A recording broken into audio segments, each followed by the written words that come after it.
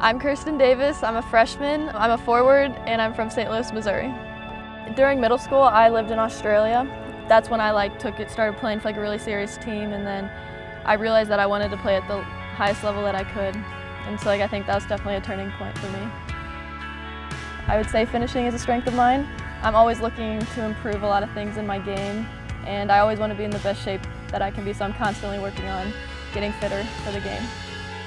I'm very into sports nutrition. I'm always thinking about different types of meals and stuff, and usually chicken with vegetables is my go-to meal to make because that's pretty simple. I'm not very good yet. I think this year our attack is going to be very strong, and I think it's really going to help us finish some big opportunities, and I think this year is going to be really special.